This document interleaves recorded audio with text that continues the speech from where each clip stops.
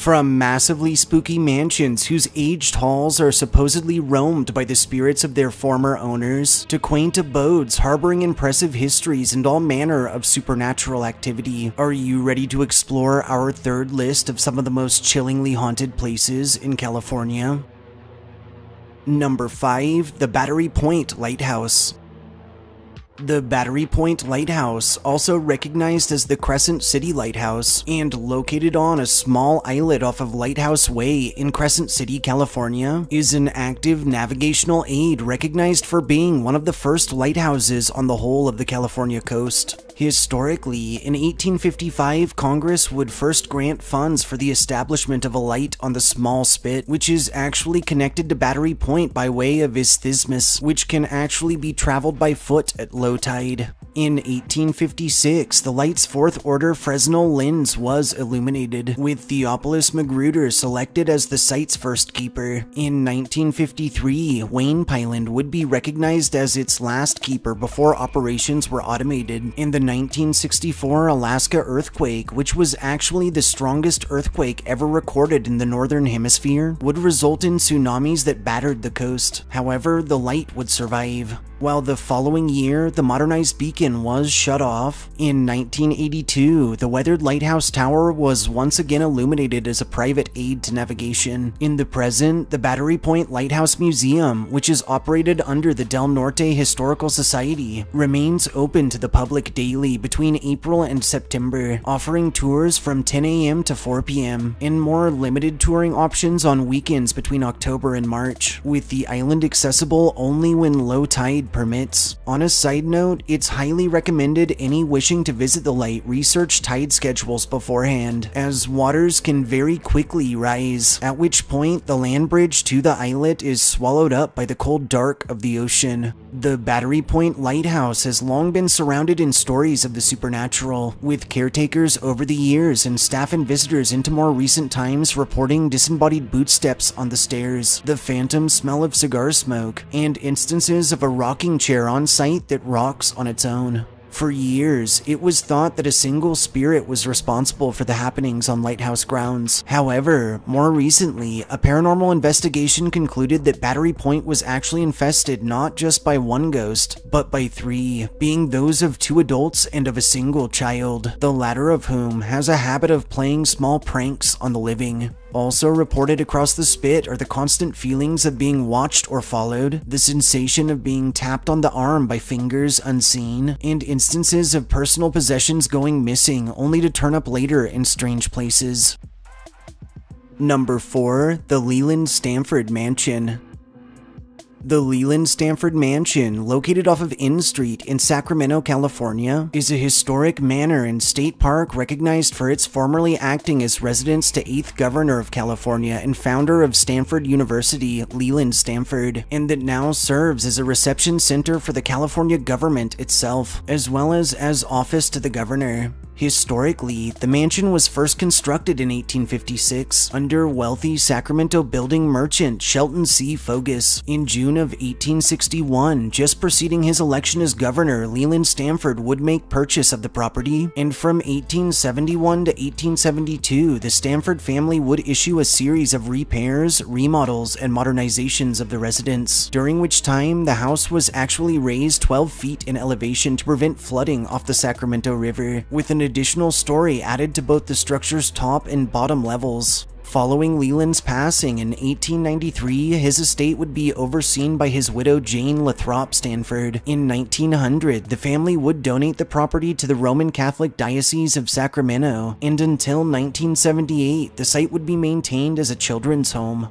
Later the same year, the expanse would be acquired by the California government in order to serve as the Leland Stanford Mansion State Historic Park and as the capital's ceremonial reception center, and following 14 years of rehabilitation in 2005, it was open to the public for tours and events. The mansion and its associated park grounds remain open into the present, offering tours, exhibits and programs, events, museum collections, and, according to a host of local ghost stories, its fair share of hauntings, with mansion goers commonly reporting doors that open and close on their own, disembodied footsteps heard from empty halls and rooms, and the unnerving sensations of being watched, followed, touched, or even of having one's neck breathed down by a presence unseen. From 1862 to 1863, Leland Stanford would serve as governor of California, and on May 14th of 1868, the Stanfords would welcome their son, Leland Jr., into the world. However, in 1883, tragedy would strike when Leland Jr. succumbed to typhoid, perishing while in Florence, Italy.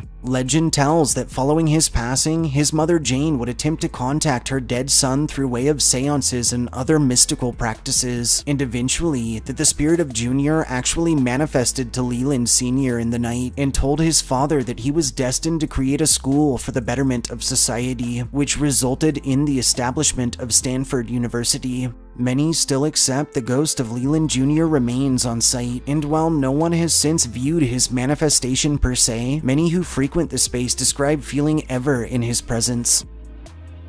Number 3. The Preston School of Industry.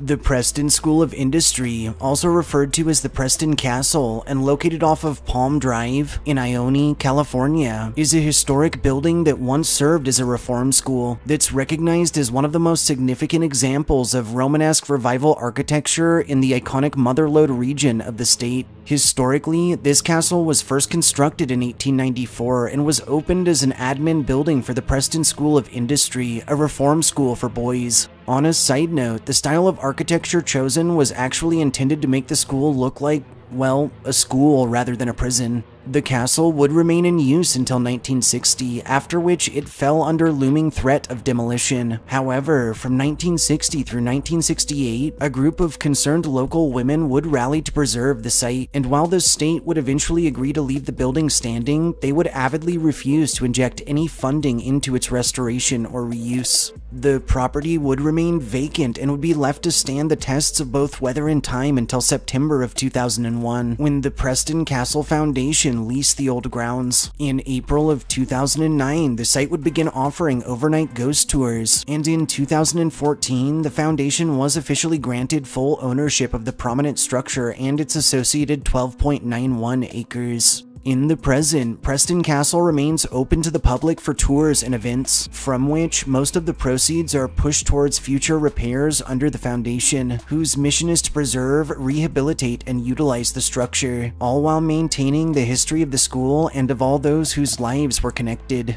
Chillingly, in more recent times, those who have toured the Preston School of Industry have reported a range of chilling supernatural activity, including doors that slam shut on their own, objects that move inexplicably or even float through midair, disembodied voices and footsteps, and odd sounds from within the walls. One popular legend tells of burglar Samuel Goines, who arrived at Preston in July of 1918, and who, within his first year, had attempted escape on 3 separate occasions. On his third attempt, on April 19th of 1919, and at just 19 years of age, Preston guard John Kelly would shoot Sam in the back, killing him just 2 months short of his release date. Additionally, in 1950, Preston's housekeeper Anna Corbin was beaten to death in the school's basement, her killer never discovered. To date, many have reported encounters with a spectral woman who drifts about the basement, floating straight through the walls, and whose mournful sobs can be heard from just out of sight, while the phantom sound of a gunshot has been known to ring out at random. Lastly, security guards, staff, volunteers, and visitors alike have reported hearing their names being called by a disembodied voice, and many describe the constant feelings of being watched, followed, touched, or even of being grabbed at by a presence unseen. Number 2. La Casa de Estudio.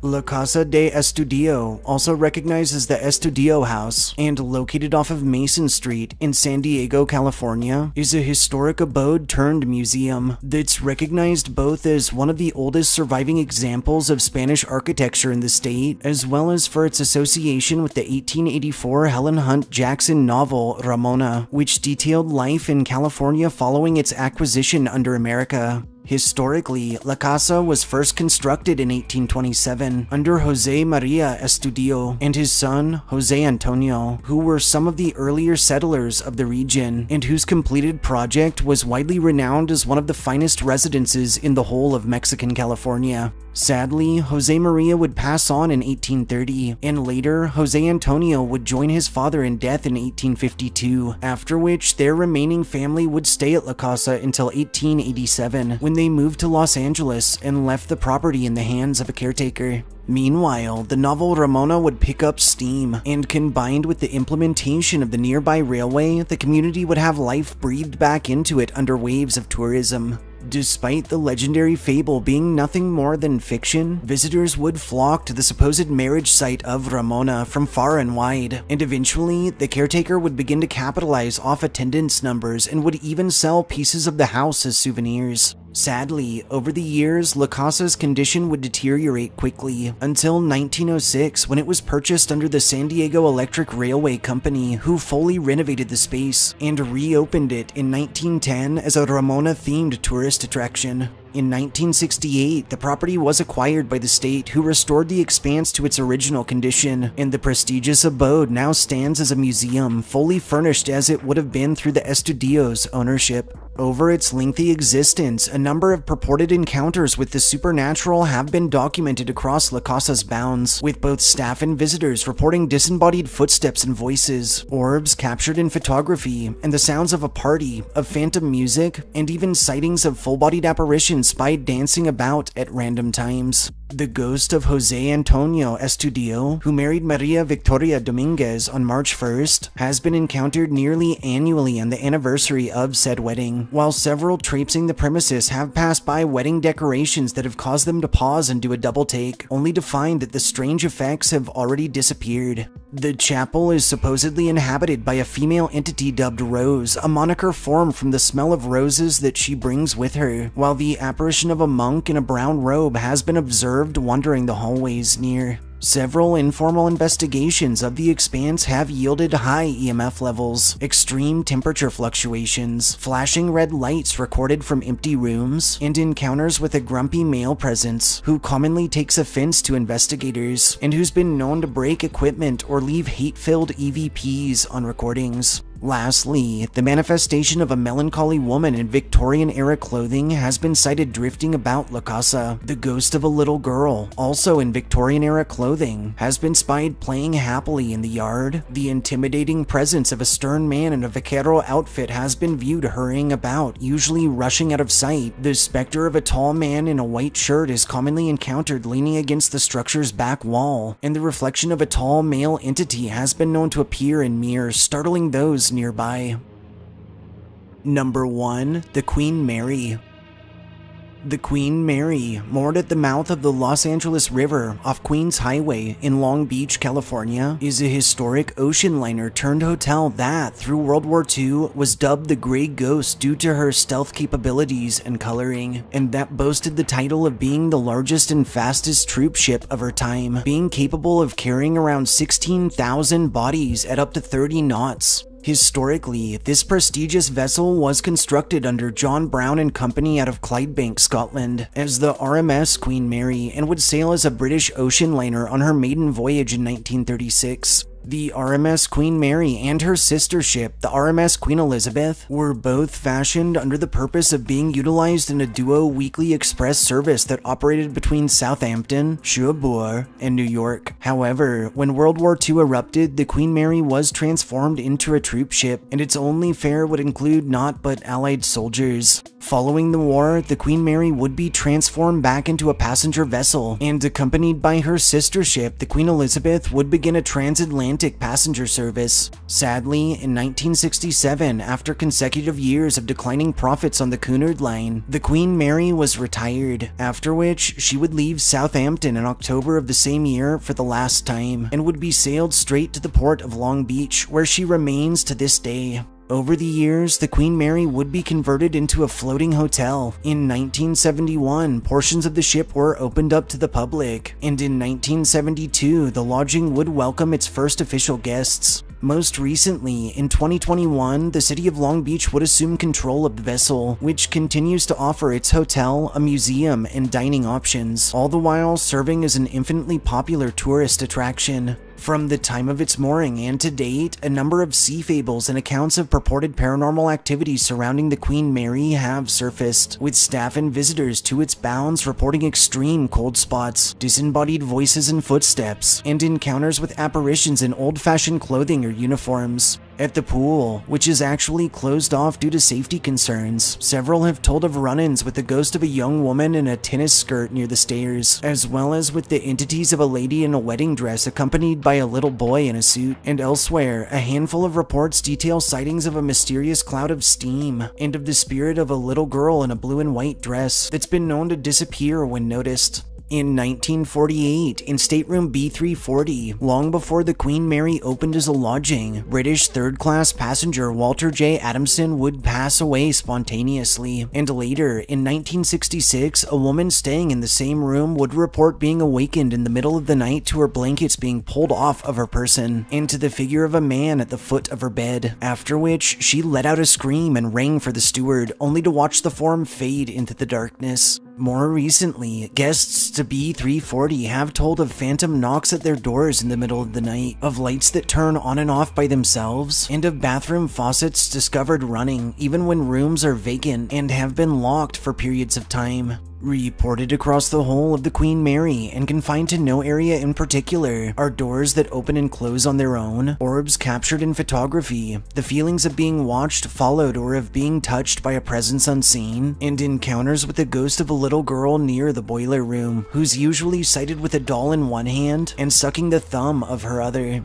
Lastly, a rather disturbing account tells of a night in 1966 when an order was issued that the watertight doors in the engine and boiler rooms be closed, after which an 18-year-old crew member from Yorkshire was discovered crushed in hatch door number 13, also referred to as Shaft Alley. While the young man was eventually freed and carried to the hospital, crew members' efforts proved futile as he expired shortly after, some say resulting in his spirit's unrest. An apparition clad in blue overalls and sporting a beard, who it's thought just might be the spirit of this poor lad, has been spied wandering about the area, asking those he passes if they've seen his wrench, and is thought to be responsible for other reports of disembodied footsteps and whistling, as well as of greasy fingerprints that are found inexplicably on guests' clothing and faces. Taking into consideration its intriguing history and coupling that with such an impressive assortment of purported supernatural activity and associated sea fables, we felt there really was no better choice than the Queen Mary as this list's most haunted place in California.